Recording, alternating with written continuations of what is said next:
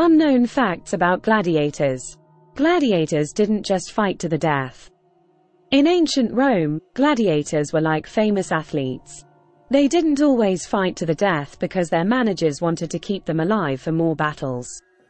But even with these rules, gladiators didn't have long lives. Most only made it to their mid-20s, and they fought in about 10 matches before they passed away. They were organized into different classes and types. When the Colosseum opened in 80 AD, gladiator games were like organized fights. Gladiators had their own groups and weapons.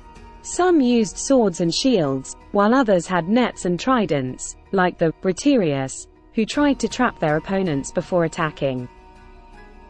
Gladiators had an oath. Gladiators had a special promise to keep. They had to say they were ready to endure torture and even death in the arena when they started. Some gladiators could leave if they paid their boss, but the fear of dying sometimes made them want to end their own lives. To stop this, guards were hired to watch over them. Fighting against animals was rare. Romans loved rare and pretty animals, so they set up special fights with them in the arena. The fights were expensive and owned by the emperor, and expert gladiators called bestiarii fought the animals. Sometimes they used these animals to harm Christians, and rich Romans could watch and even join in the hunts. Not all gladiators were slaves. In the past, gladiators were often slaves or people from lands that were conquered. They were chosen because they were strong and then trained to become fighters. But as the gladiator games became more popular, some free men from the working class chose to become gladiators. They were attracted by the fame, the big crowds, and the chance to win prizes and money. Some even went to special schools to learn how to be gladiators. There were female gladiators. Female gladiators existed, but they were almost all slaves.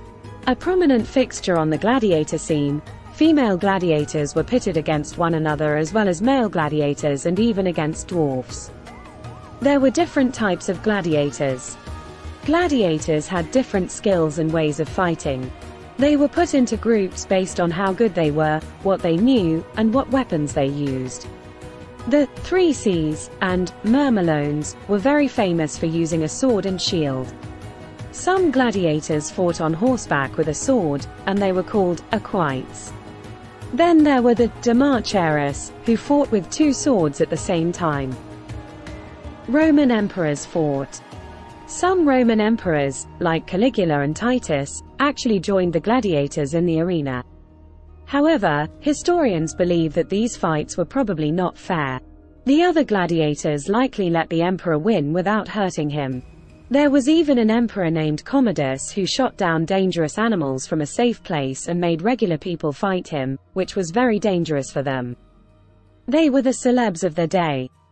Gladiators were major celebrities of their day.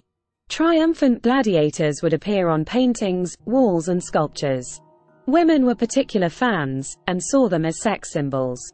Gladiator blood was believed to have magical powers and some women dipped it into their hairpins. Gladiator sweat was even mixed into perfume, believed to be an aphrodisiac. Spectators never used the thumbs up sign.